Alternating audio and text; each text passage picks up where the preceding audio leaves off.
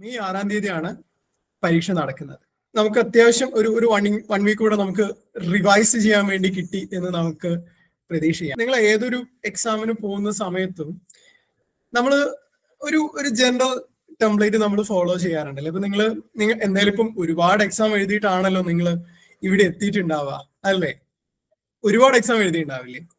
അപ്പൊ നമുക്ക് ആ എക്സാം ഒക്കെ നമ്മൾ എഴുതുന്ന സമയത്ത് നമുക്കൊരു പ്ലാൻ ഉണ്ടാവില്ലേ പ്രിപ്പയർ ചെയ്യാൻ വേണ്ടിയിട്ട്? നിങ്ങൾ എങ്ങനെയാ?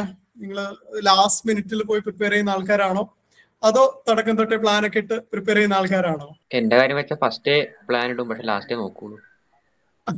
ഓക്കെ, പക്ഷെ നമുക്ക് ഇപ്രാവശ്യം അത് നടക്കില്ല. കാര്യം നമ്മൾ ഒരു കോമ്പറ്റേറ്റീവ് എക്സാം ആണ് എഴുതാൻ പോണത്. എന്റെ അഭിപ്രായത്തില് നമ്മൾ ഏതൊരു എക്സാമിന് വേണ്ടി പ്രിപ്പയർ ചെയ്യുന്ന സമയത്താണെങ്കിലും 2 സ്റ്റെപ്പാണ് ഏറ്റവും ബേസിക് ആയിട്ടുള്ളത്. ഓക്കെ, ഒന്നാമത്തെ സ്റ്റെപ്പ് എന്ന് പറയുന്നത് എക്സാമിനൊന്ന് പരിചയപ്പെടുക എന്നുള്ളതാണ്. രണ്ടാമത്തെ സ്റ്റെപ്പ് എന്താണ്? നമ്മളെ മനസ്സിലാക്കുക എന്നുള്ളതാണ്. ഓക്കെ, അപ്പം എക്സാമിന് എന്തൊക്കെയാണോ വേണ്ടത്, നമ്മളെടുത്ത് എന്തൊക്കെയാണോ ലാക്ക് ചെയ്യുന്നത്, അത് ബിൽഡ് ചെയ്യുക എന്നുള്ളതായിരിക്കണം നമ്മുടെ പ്ലാൻ. അല്ലേ? ഞാൻ പറഞ്ഞത് ക്ലിയർ അല്ലേ? അല്ലേ? ഇനി ഇങ്ങനെ റെസ്പോൺസ് ക്ലിയർ അല്ലേ? ഇത് റോക്കറ്റ് സയൻസ് ഒന്നല്ല, ബേസിക് ആയിട്ട് നമുക്ക് എല്ലാവർക്കും അറിയുന്ന കാര്യമാണ്. അല്ലേ? എന്താ, നമ്മള് എന്ത് പ്രശ്നം സോൾവ് ചെയ്യുകയാണെങ്കിലും അതിന്റെ ആദ്യത്തെ സ്റ്റെപ്പ് എന്ന് പറയുന്നത് ആ പ്രശ്നം ഉണ്ടെന്ന് റെക്കഗ്നൈസ് ചെയ്യുക എന്നുള്ളതാണ്. ഓക്കെ, അപ്പൊ നമുക്ക് എന്തൊക്കെയാണ് ലാക്ക് ചെയ്യുന്നത്, നമുക്ക് എന്തൊക്കെയാണ് അറിയുന്നത് എന്ന് നമ്മൾ ഫിഗർ ഔട്ട് ചെയ്യണം. ഓക്കെ, അതുപോലെ തന്നെ നമ്മൾ ആദ്യം എക്സാമിന് പരിചയപ്പെടണം. നമുക്ക് ഇനി എക്സാമിന് ഒന്ന് പരിചയപ്പെടാം. നിങ്ങൾ എല്ലാവരും സിലബസ് എടുത്ത് നോക്കിയില്ലേ? നമ്മൾ ഇതിനു മുമ്പ് വീഡിയോ ചെയ്തിട്ടുണ്ടായിരുന്നു, നമ്മൾ വെബിനാർ നടത്തിയിട്ടുണ്ടായിരുന്നു. ക്യുസാറ്റിൽ തന്നെ ചെയർപേഴ്സൺ വന്നിട്ട് നമുക്ക് സ്റ്റെപ്പ് ബൈ സ്റ്റെപ്പ് ആയിട്ട് പറഞ്ഞു തന്നിട്ടുണ്ടായിരുന്നില്ലേ എന്തൊക്കെയാണ് പഠിക്കേണ്ടത്, എന്തൊക്കെയാണ് ചോദ്യം വരിക എന്നുള്ളത്. എന്നാലും നമുക്ക് ഒന്നുകൂടെ നോക്കാം എന്തൊക്കെയാണ് സിലബസിൽ ഉള്ളത് എന്ന്. അല്ലേ? അപ്പം ഇതാണ് എക്സാമിന്റെ പാറ്റേൺ എന്ന് പറയുന്നത്. ഓക്കെ, നമ്മൾ കേരള ലോ എൻട്രൻസിന്റെ പാറ്റേണായിട്ട് നമ്മൾ ചെറിയൊരു കമ്പാരിസണും കൂടെ നടത്തുവാണ്. ക്യുസാറ്റിന്റെ എക്സാമിന് ടോട്ടൽ 150 ക്വസ്റ്റ്യൻസ് ആണുള്ളത്. കേരള ലോ എൻട്രൻസ് എക്സാമിന് 200 ക്വസ്റ്റ്യൻസ് ഉണ്ട്. പക്ഷെ നിങ്ങൾ ക്യുസാറ്റും ക്ലീയും തമ്മിൽ ശ്രദ്ധിക്കുവാണെങ്കിൽ ഒരു കാര്യം നിങ്ങൾക്ക് മനസ്സിലാവും. ക്ലീയില് നമുക്ക് കൂടുതലും ഫോക്കസ് വരുന്നത് എന്തിനാണ്? ലീഗൽ ആപ്റ്റിറ്റ്യൂഡിനാണ്. ഏറ്റവും കൂടുതൽ ചോദ്യങ്ങൾ ചോദിക്കുന്നത് ലീഗൽ ആപ്റ്റിറ്റ്യൂഡിൽ നിന്നാണ്. അതേസമയം ക്യുസാറ്റിലാണെങ്കിൽ ഏറ്റവും കൂടുതൽ ചോദ്യങ്ങൾ ചോദിക്കുന്നത് ലോജിക്കൽ റീസണിംഗിൽ നിന്നും ജനറൽ ഇംഗ്ലീഷിൽ നിന്നുമാണ്. ഓക്കെ, കറണ്ട് അഫയേഴ്സിനും അതുപോലെ തന്നെ ലീഗൽ ആപ്റ്റിറ്റ്യൂഡിനും അത് കഴിഞ്ഞിട്ടുള്ള ഇമ്പോർട്ടൻസേ ഉള്ളൂ. കറണ്ട് അഫയേഴ്സിൽ നിന്നും GK എന്നുമായിട്ട് 25 questions, legal ആപ്റ്റിറ്റ്യൂഡിന് 25 questions. Okay, അപ്പം അത് രണ്ടും കൂടെ 50. അതേസമയം ലോജിക്കൽ റീസണിങ്ങും ഇംഗ്ലീഷും കൂടെ 100 ചോദ്യമുണ്ട്. ഇനി നമുക്കൊരു കാര്യം ചെയ്യാം. നമുക്ക് പയ്യെ ഈ ഓരോ സാധനം ഉണ്ടല്ലോ, അപ്പം ഇവര് ബ്ലാങ്കറ്റ് ആയിട്ട് കൊടുത്തിരിക്കുന്ന ടൈറ്റിൽ ഉണ്ടല്ലോ, current affairs, GK, legal, logical എന്നൊക്കെ പറഞ്ഞിട്ട്, അതിന്റെ ഉള്ളിലോട്ട് നമുക്കൊന്ന് ചെന്ന് നോക്കാം. ഇതിന്റെ ഉള്ളിൽ എന്തൊക്കെയാണ് വരുന്നത് എന്ന് നമുക്കൊന്ന് നോക്കാം. ഓക്കെ, ലീഗൽ റീസണിങ് അല്ലെങ്കിൽ ലീഗൽ ആപ്റ്റിറ്റ്യൂഡ് എന്ന് പറയുന്ന ഒരു സംഭവത്തിനെ അവർ വിളിക്കുന്നത് ലോ റിലേറ്റഡ് മാറ്റേഴ്സ് എന്നാണ്. ഓക്കെ, ക്യുസാറ്റിന്റെ പാറ്റേണിൽ അവർ ഒഫീഷ്യലി അവർ വിളിക്കുന്ന ഒരു കാര്യം ലോ റിലേറ്റഡ് മാറ്റേഴ്സ് എന്നാണ് ഇതിനൊരു ടൈറ്റിലായിട്ട് അവർ കൊടുത്തിരിക്കുന്ന സംഭവം. ഇതിൽ തന്നെ ഏറ്റവും കൂടുതൽ ചോദ്യങ്ങൾ ചോദിക്കുന്നത് കോൺസ്റ്റിറ്റ്യൂഷനിൽ നിന്നാണ്. ഓക്കെ, ഞങ്ങൾ കഴിഞ്ഞ കുറച്ച് വർഷത്തെ ക്വസ്റ്റ്യൻ പേപ്പേഴ്സ് എടുത്തിട്ട് നമ്മളിങ്ങനെ കമ്പയർ ചെയ്ത് നോക്കി, ലൈക്ക് എന്തോരം ചോദ്യങ്ങൾ ഓരോ ടോപ്പിക്കിൽ നിന്ന് വരുന്നുണ്ട് എന്നുള്ളത് നമ്മളിങ്ങനെ അനലൈസ് ചെയ്ത് നോക്കി. അപ്പൊ അങ്ങനെ അനലൈസ് ചെയ്ത് നോക്കിയ സമയത്ത് ഏറ്റവും കൂടുതൽ ചോദ്യങ്ങൾ വരുന്നത് കോൺസ്റ്റിറ്റ്യൂഷനും അതുപോലെ തന്നെ ലീഗൽ GK ആണ്. അപ്പൊ ലീഗൽ GK എന്ന് പറയുന്ന സമയത്ത് എന്താ പറയാ, നമുക്ക് കറക്റ്റ് നമുക്ക് ടോട്ട്സ്, കോൺട്രാക്ട് ഇങ്ങനത്തെ സാധനത്തിൽ പെടുത്താൻ പറ്റാത്ത കുറെ കാര്യങ്ങളുണ്ടായിരുന്നു. ഇതിനു മുമ്പ് ചോദിച്ചിട്ടുള്ള ഒരു ചോദ്യമാണ് നമ്മുടെ പെർമനന്റ് ലോകായുക്ത അല്ല, ലോക് അദാലത്ത്. പെർമനന്റ് ലോക് അദാലത്ത് എന്ത് ടൈപ്പ് കേസസ് ആണ് കേൾക്കുക എന്നുള്ളത്. ലോക് അദാലത്ത് എന്ന് പറയുന്ന ഒരു സാധനത്തിനെ കുറിച്ച് കേട്ടിട്ടുണ്ടോ നിങ്ങൾ? ലോകായുക്തയും ഉള്ള സാധനമാണ്. ഓക്കെ, ഇത് രണ്ടും കേട്ടിട്ടുണ്ടോ? ലോകായുക്ത കറപ്ഷൻ റിലേറ്റഡ് ആയിട്ടുള്ള മാറ്റേഴ്സ് കേൾക്കാൻ വേണ്ടിയുള്ളതാണ്. ഇപ്പം നമ്മുടെ മുഖ്യമന്ത്രി പിണറായി വിജയൻ ഇപ്പം ലോകായുക്തയിൽ ഒരു കേസ് നടന്നുകൊണ്ടിരിക്കുകയാണ്. അത് ലോകായുക്തയാണ്. ചോദിച്ചത് ലോക് അദാലത്തിനെ കുറിച്ചാണ്. എനിക്കും തുടക്കത്തിൽ സ്ലിപ്പ് ഓഫ് ടങ് വന്നു. സിവിൽ കേസസ് ആണ് നോക്കുക ലോക് അദാലത്ത്. സിവിൽ എന്ന് വേണമെങ്കിൽ പറയാം, പക്ഷെ കൂടുതലും നമ്മുടെ പബ്ലിക് യൂട്ടിലിറ്റീസുമായിട്ട് ബന്ധപ്പെട്ടുള്ള മാറ്റേഴ്സ് ആണ്. അതായത് ഇപ്പം ഇലക്ട്രിസിറ്റി, വാട്ടർ, ടെലിഫോൺ, ഇങ്ങനത്തെ കാര്യങ്ങളൊക്കെ ഉണ്ടല്ലോ. അതൊക്കെ പബ്ലിക് യൂട്ടിലിറ്റീസ് ആയിട്ട് റിലേറ്റഡ് ആയിട്ടുള്ള മാറ്റേഴ്സ് ആണ് പെർമനന്റ് ലോക് അദാലത്ത് നോക്കുന്നത്. ഇങ്ങനത്തെ ക്വസ്റ്റ്യൻസ് ഉണ്ടല്ലോ, ഇപ്പം ലോക് അദാലത്ത് ഇതുപോലെയുള്ള കാര്യങ്ങളെ കുറിച്ചൊക്കെയുള്ള ക്വസ്റ്റ്യൻസ് ആണ് ലീഗൽ GK എന്ന് പറയുന്ന ഒരു സംഭവത്തിൽ വരുന്നത്. പിന്നെ കോൺസ്റ്റിറ്റ്യൂഷൻ നമുക്കറിയാം അല്ലെ, എന്താണ് കോൺസ്റ്റിറ്റ്യൂഷൻ എന്നുള്ളത് നമുക്കറിയാം. ഏറ്റവും കൂടുതൽ ചോദ്യങ്ങൾ ചോദിക്കുന്നത് കോൺസ്റ്റിറ്റ്യൂഷൻ ആണ്. അപ്പം ബാക്കിയുള്ള ടോപ്പിക്സ് ഉണ്ടല്ലോ, ടോട്ട്സ്, കോൺട്രാക്ട്, പിന്നെ ലീഗൽ ടേംസ്, ഇങ്ങനത്തെ ഇതിന്നൊക്കെ വളരെ കുറച്ച് ചോദ്യങ്ങൾ, ഇപ്പൊ 1, 2, 3, 4 ചോദ്യങ്ങളൊക്കെയാണ് ചോദിക്കാറുള്ളൂ. അപ്പം ടോട്ടൽ 25 ഏറ്റവും കൂടുതൽ ചോദ്യം ചോദിക്കാൻ പോകുന്നത് കോൺസ്റ്റിറ്റ്യൂഷനിൽ നിന്നാണ്. ഓക്കെ, അപ്പം നിങ്ങൾ what is the take away? നമ്മൾ തറോ ആയിരിക്കണം കോൺസ്റ്റിറ്റ്യൂഷന്റെ കാര്യത്തിൽ അല്ലെ. Like we should know the constitution of India inside out. അങ്ങനെയാണെങ്കിൽ തന്നെ നമുക്കൊരു 15 ക്വസ്റ്റ്യൻസ് വരെ നമുക്ക് എന്ത് ചെയ്യാൻ പറ്റും, ഉറപ്പിക്കാൻ പറ്റും വി ക്ലിയർ എന്നുള്ള കാര്യം. ഓക്കെ, അടുത്തൊരു ഏരിയ എന്താണ്? റീസണിങ് അല്ലെങ്കിൽ ലോജിക്കൽ തിങ്കിങ് ആണ്. ഓക്കെ, നമ്മുടെ ലോജിക്കൽ റീസണിങ് ടൈപ്പ് ക്വസ്റ്റ്യൻസ്. ഇതിന്റെ ഉള്ളിൽ തന്നെയാണ് അവര് മാത്സും ചോദിക്കാറുള്ളത്.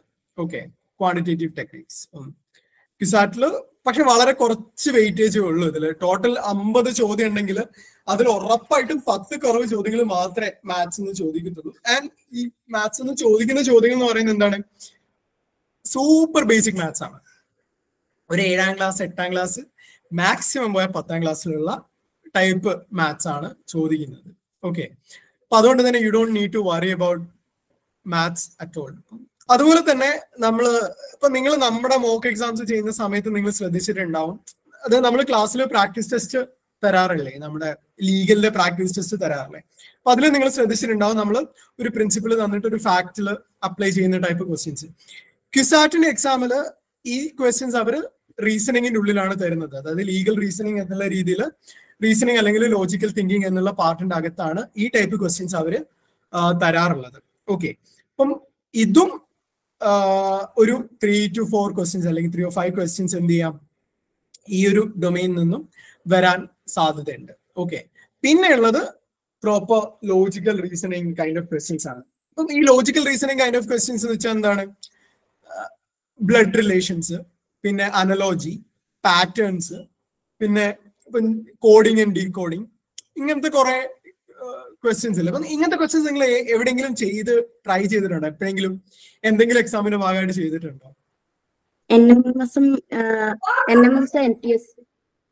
ഓക്കെ, അപ്പൊ അതിൽ ഇങ്ങനത്തെ ക്വസ്റ്റ്യൻസ് ഉണ്ടായിരുന്നു അല്ലേ? ഓക്കെ, യാ. അപ്പം അങ്ങനത്തെ ക്വസ്റ്റ്യൻസ് നമുക്ക് ഇതിന്റെ ഒരു കാര്യം എന്താണെന്ന് വെച്ചാൽ, ഇത് നമുക്ക് റാദർ ദാൻ നോളജ് കുറെയൊക്കെ സ്കില്ലിന്റെ ഗെയിമാണ്. നമ്മുടെ ബ്രെയിൻ എങ്ങനെ ഫങ്ഷൻ ചെയ്യുന്നു എന്നുള്ളതാണ് ഇവിടെ നോക്കുന്നത്. ഓക്കെ, ഇപ്പം ഇന്നേറ്റ്ലി നമുക്ക് കുറെ സംഭവങ്ങൾ വന്നു കഴിഞ്ഞാൽ അതിന് പെട്ടെന്ന് പാറ്റേൺസ് ഐഡന്റിഫൈ ചെയ്യാനൊക്കെ ഉള്ള കഴിവുണ്ടെങ്കിൽ it's going to B easier for us. ഇത് നമുക്ക് എന്താ കുറെയൊക്കെ നമ്മുടെ പ്രാക്ടീസ് വഴി നമുക്ക് സ്വായത്തമാക്കാൻ പറ്റുന്ന കാര്യങ്ങളേ ഉള്ളൂ. നമ്മുടെ ആപ്പ് എടുത്ത് നോക്കി കഴിഞ്ഞാൽ ലൈക്ക് ലോഡ് കണക്കിന് ചോദ്യങ്ങളുണ്ട്, like tense of thousands of questions. അതെ, നിങ്ങൾക്ക് എപ്പോൾ വേണമെങ്കിലും പോയിട്ട് എടുത്ത് ട്രൈ ചെയ്ത് നോക്കാൻ പറ്റുന്ന ടൈപ്പിൽ ക്വസ്റ്റ്യൻസ് അവിടെ ഉണ്ട്. അപ്പൊ നിങ്ങൾക്ക് പോയിട്ട് ട്രൈ ചെയ്ത് നോക്കാം. You can start experimenting with these questions. അടുത്ത ഏരിയ എന്ന് പറയുന്നത് ജനറൽ ഇംഗ്ലീഷ് ആണ്. Okay, English. ഇപ്പം ഇംഗ്ലീഷ് പഠിക്കാൻ വേണ്ടിയിട്ട് ഒരുപാട് ഷോർട്ട് കട്ട്സ് ഒന്നുമില്ല, കുറച്ച് ബുദ്ധിമുട്ടാണ്. നമ്മൾ ലൈക്ക് ഒരു മാസം കൊണ്ട് ഒരു ഭാഷ പഠിച്ചെടുക്കുക എന്ന് പറയുന്നത് അത്ര എളുപ്പമുള്ള കാര്യമല്ല അല്ലേ? പക്ഷെ regardless we have to do it. At least നമുക്ക് എക്സാമിന് എന്തൊക്കെ വേണം എന്നുള്ളതെങ്കിലും നമ്മൾ പഠിച്ചേ പറ്റുള്ളൂ അല്ലേ? അപ്പം എക്സാമിന് ചോദിക്കുന്ന ചോദ്യങ്ങൾ എന്ന് പറയുന്നത്, ഇപ്പം കൂടുതൽ ചോദ്യങ്ങൾ ചോദിക്കാറുള്ളത് വൊക്കാബുലറി ചോദിക്കാറുണ്ട്, കുറച്ചധികം ചോദ്യങ്ങൾ ചോദിക്കാറുണ്ട്. ഓക്കെ, അപ്പം ചിലപ്പം എന്താ പറയാ, ഒരു 20 ക്വസ്റ്റ്യൻസ് ഒക്കെ വേണമെങ്കിൽ ചോദിച്ചേക്കാം വൊക്കാബുലറിയിൽ നിന്ന്.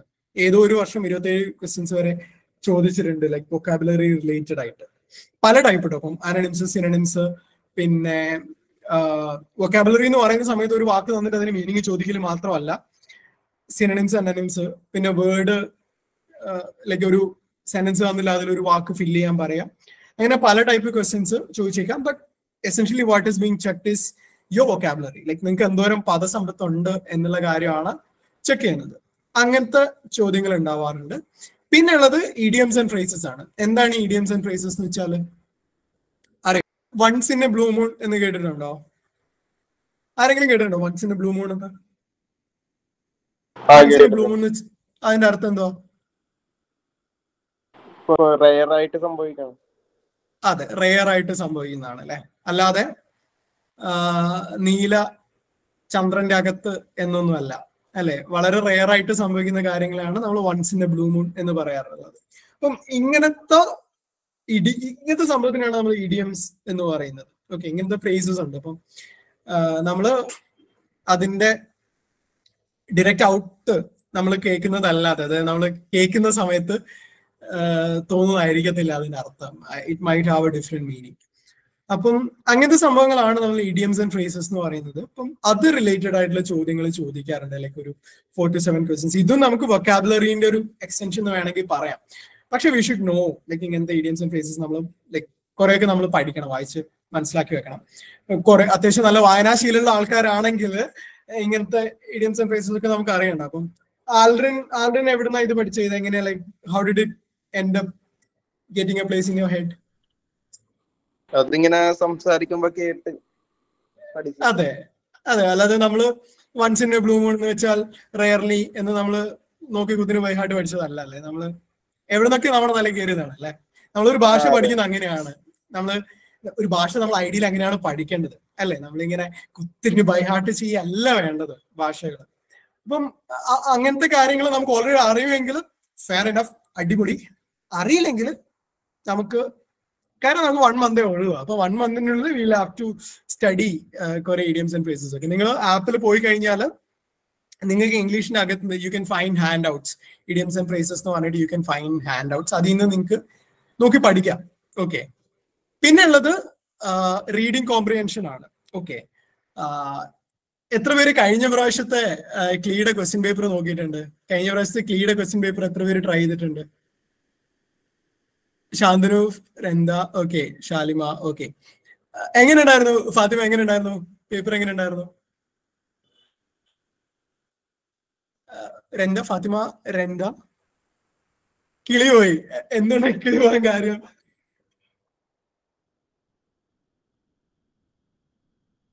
ലൈക്ക് 20 ക്വസ്റ്റ്യൻസ് പാരഗ്രാഫ് ബേസ്ഡ് ആയിരുന്നു. ലൈക്ക് 20 പാരഗ്രാഫ് ഒക്കെ തോന്നുന്നു, എന്നിട്ട് നിങ്ങളത് ഒരു വായിച്ചോളാം അല്ലേ. അപ്പം ഇത് ഒരുപാട് പേർക്ക് പണി കിട്ടി. കാര്യം ലൈക്ക് ഇത്രയും സാധനം വായിച്ചിട്ട് ഇതിന്റെ ലൈക്ക് ഇത്രയും സമയം വായിക്കാൻ തന്നെ സമയം തികയുന്നുള്ളൂ.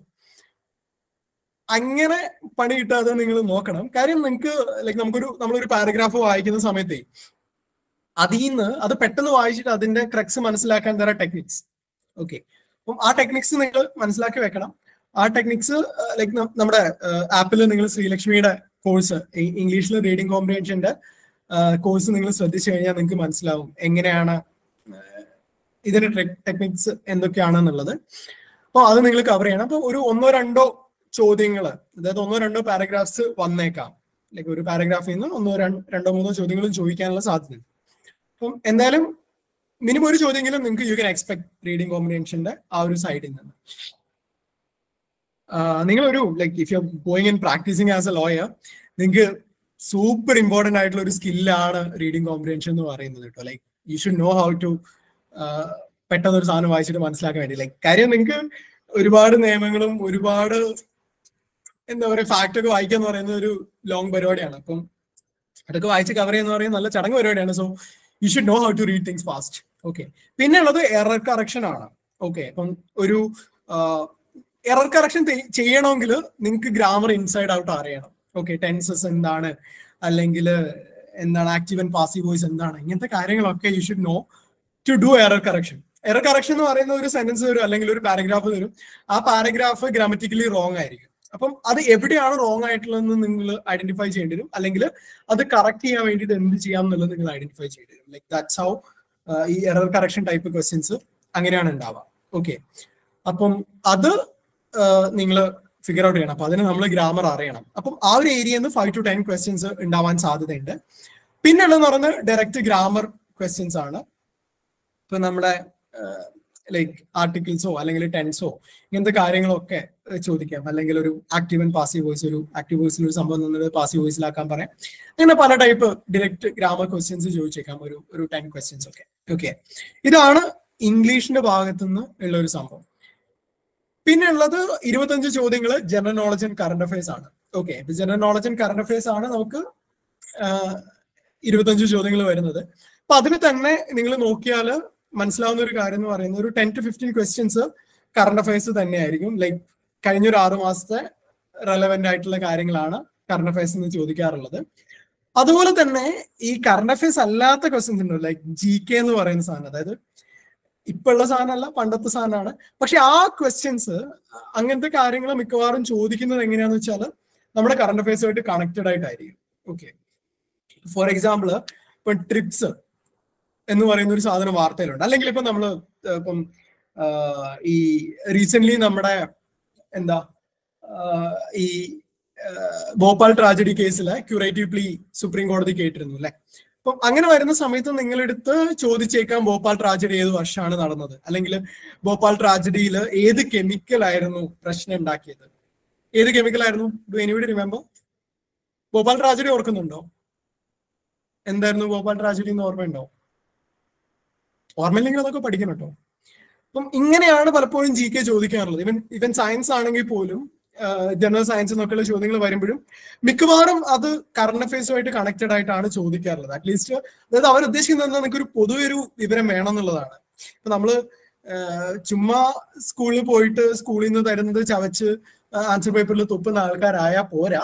നമ്മൾ പൊതുവിൽ ലോകത്ത് എന്താണ് നടക്കുന്നത് എന്നൊക്കെ നിങ്ങളൊന്ന് ശ്രദ്ധിക്കണം എന്നാണ് നമ്മുടെ ഒരു ഐഡിയ. ഓക്കെ, ലോയേഴ്സ് ആവുന്ന സമയത്ത് ലോകം മാറ്റാൻ വേണ്ടിയിട്ടാണല്ലോ നമ്മൾ ലോയേഴ്സ് ആവുന്നത്. അപ്പം ലോകം എങ്ങനെയാണെന്ന് മനസ്സിലായാലേ നമുക്കത് മാറ്റാൻ പറ്റത്തുള്ളൂ അല്ലേ. അപ്പൊ അതുകൊണ്ട് തന്നെ GK നിങ്ങൾ ശ്രദ്ധിക്കേണ്ടത് പരമാവധി കറണ്ട് അഫയേഴ്സ് ശ്രദ്ധിക്കുക എന്നുള്ളതാണ്. വാട്ട്സ് ഹാപ്പനിങ് അറൗണ്ട് എന്നുള്ളത് ശ്രദ്ധിക്കുക എന്നുള്ളതാണ്. അപ്പം ഇത്രയാണ് നമ്മുടെ എക്സാമിന് വരുന്ന ടോപ്പിക്സ്. ഇപ്പൊ ഇത്രയും ടോപ്പിക്സ് ആണ് നമ്മൾ പഠിക്കേണ്ടത്. ഓക്കെ, അപ്പൊ നമ്മൾ ഫസ്റ്റ് പറഞ്ഞല്ലോ 2 സ്റ്റെപ്പ് ഉണ്ടെന്ന്. എന്തൊക്കെയായിരുന്നു 2 സ്റ്റെപ്പ്? ഒന്ന് എക്സാമിനെ അറിയാം, രണ്ടാമത്തെ എന്താണ്?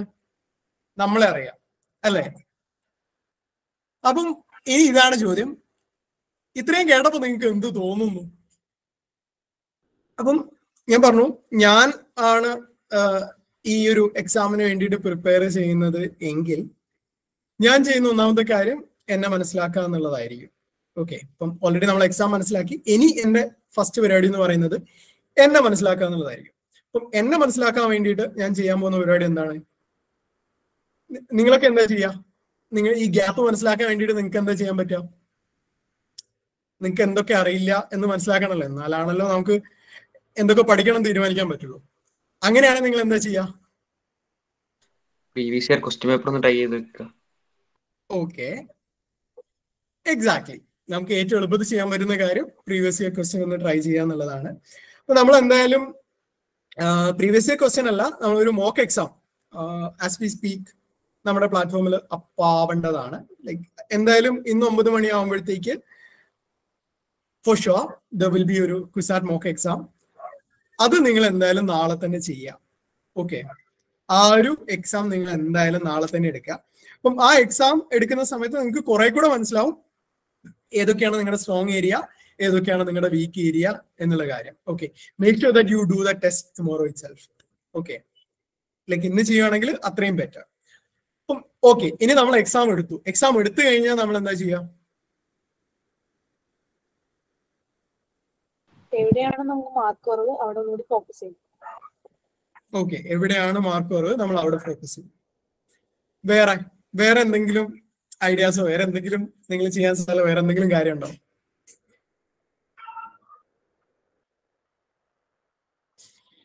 ഈ ലൈക്ക് ഒരു കാര്യം ഞാൻ പറഞ്ഞോട്ടെ.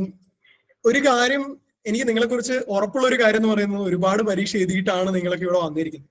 അപ്പം മേ ബി നിങ്ങളെക്കാളും കുറച്ചുകൂടെ ഓണം ഉണ്ടു എന്ന് പറയുന്ന പോലെ തന്നെ കുറച്ചുകൂടെ പരീക്ഷ കൂടുതൽ ഞാൻ എഴുതി കാണും. അതല്ലാതെ ഒരുപാട് വലിയ ഇവരുള്ള ഒരാളൊന്നും അല്ല ഞാൻ. ഓക്കെ, അപ്പം നിങ്ങൾ യൂസ് ചെയ്ത ടെക്നിക്സും അല്ലെങ്കിൽ നിങ്ങൾ യൂസ് ചെയ്തിട്ടുള്ള ടിപ്സും ട്രിക്സും ഒക്കെ നമുക്ക് എല്ലാവർക്കും യൂസ്ഫുൾ ആയിട്ടുള്ള കാര്യങ്ങൾ ഉണ്ടാവും. ഓക്കെ, അപ്പം ആർക്കെങ്കിലും എന്തെങ്കിലും ഷെയർ ചെയ്യാനുണ്ടോ? ലൈക്ക് വാട്ട് നിങ്ങളുടെ പ്ലാൻ എന്തായിരിക്കും എന്നുള്ള കാര്യത്തിൽ? അന്ന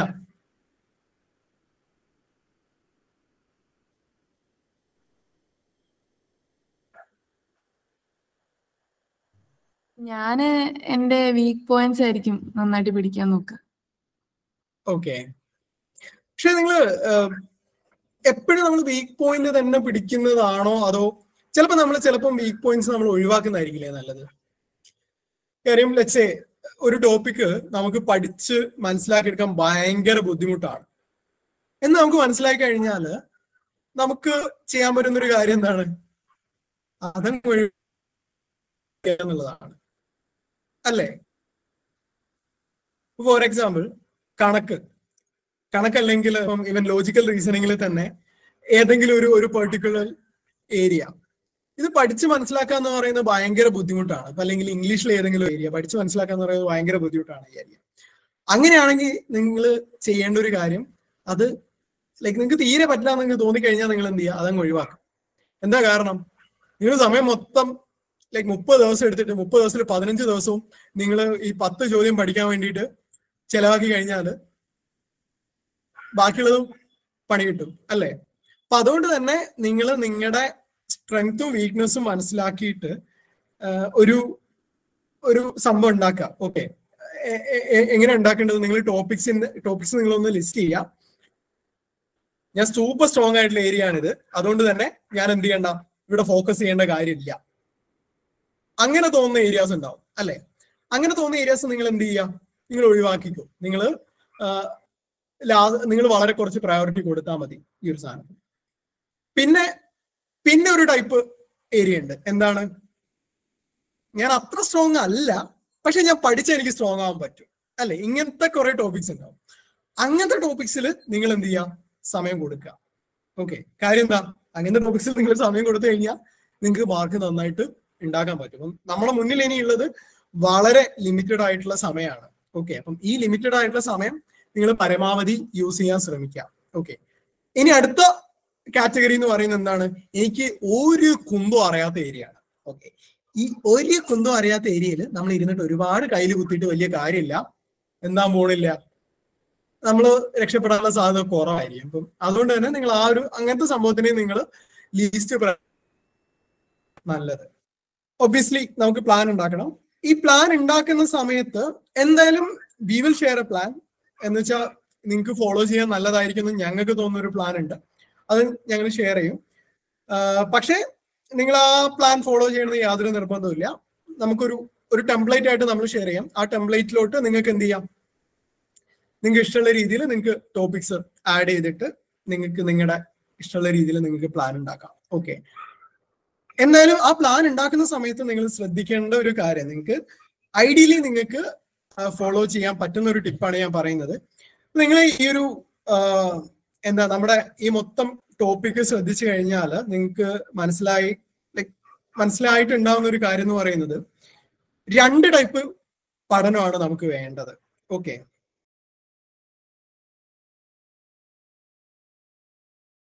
ഒന്നെന്ന് പറയുന്നത് നമ്മുടെ നോളജ് ബേസ്ഡ് ക്വസ്റ്റ്യൻസ് ആണ്. അതായത് ഫാക്ച്വൽ നോളജ് ചെക്ക് ചെയ്യുന്ന ടൈപ്പ് ക്വസ്റ്റ്യൻസ് ഉണ്ട്, അല്ലെ? ഇപ്പം ലോ റിലേറ്റഡ് ആയിട്ടുള്ള ചോദ്യങ്ങളും കറണ്ട് അഫയേഴ്സും GK എന്നുള്ള ചോദ്യങ്ങളും നമ്മുടെ ഫാക്ച്വൽ നോളജ് ആണ് ചെക്ക് ചെയ്യുന്നത്, അല്ലെ?